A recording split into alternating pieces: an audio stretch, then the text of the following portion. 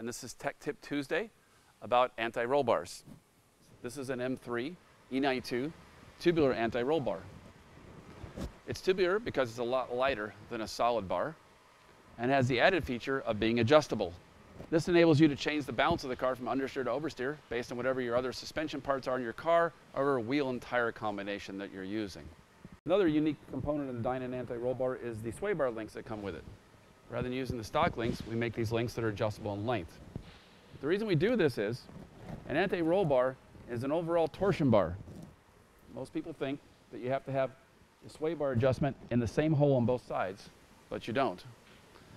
A sway bar bends, okay, and if the bar is shorter, it bends less. So it doesn't make any difference if one end is on the middle hole and the other end is on the full stiff hole. The overall stiffness of the bar still changes. But what does happen is, because of the angle of this end, the sway bar link will then preload the bar. So you have to have the ability to adjust the link longer or shorter in order to get the preload out of the bar to move all these to all these positions. So this enables you to have 5 different stiffnesses of the sway bar instead of 3. That's the whole point behind creating these links.